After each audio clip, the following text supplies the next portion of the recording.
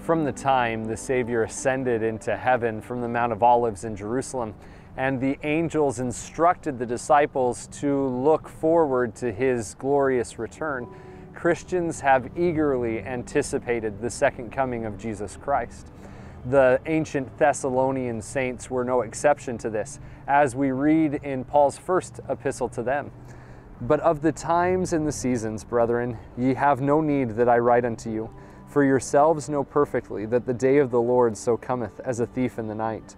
Therefore, let us not sleep as do others, but let us watch and be sober. As I stand here in the modern city of Thessaloniki, I can't help but feel a connection to those ancient saints and feel an eager anticipation for the return of Jesus Christ. Paul's teachings were primarily intended to teach these saints that they needed to prepare spiritually for a time when they would see the Savior. Modern prophets have similarly emphasized our need to be spiritually prepared for a time when we would see the Savior face to face.